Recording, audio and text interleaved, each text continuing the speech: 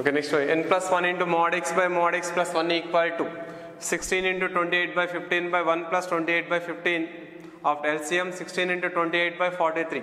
Here 16 into 28 is 448. 448 by 43. It is equal to 10.41. It is equal to 10.41. Therefore, 11th term.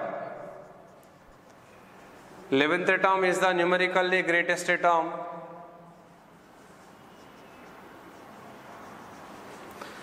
11th term is the numerically greatest term. Therefore, T11 is equal to T10 plus 1 is equal to, here n is equal to 15, 15C10, 15C10 into